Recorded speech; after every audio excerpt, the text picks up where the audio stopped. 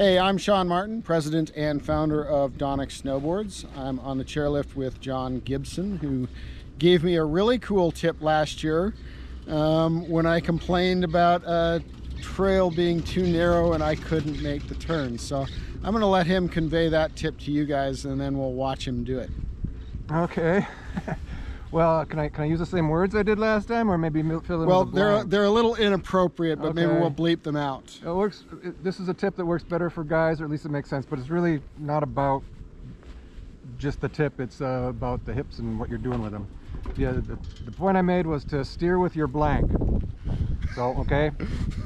And what I'm saying is, you know, your hips are supposed to be aligned with your toes, and when you're in your heel side, probably a little bit of leading the turn. And then on toe side, again, leading the turn the other way.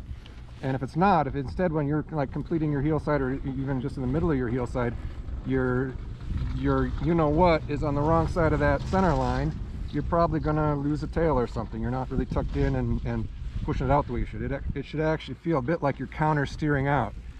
That, okay, here's the center line of your body and your hips. You should be putting the board out there while you're doing that heel side, and out there on the other one, actually pushing your legs out there and kind of. If you're doing this while your heel side, it's not going to work for you. So you'll probably lose a tail or something at the end of the turn. Right. But if you can stay in the turn, and as long as you're still trying to turn on heel side, make sure you're still tucked in and your hips are ahead of that board. Right. It's only when you want to complete the turn and switch over that you let yourself swing back the other way.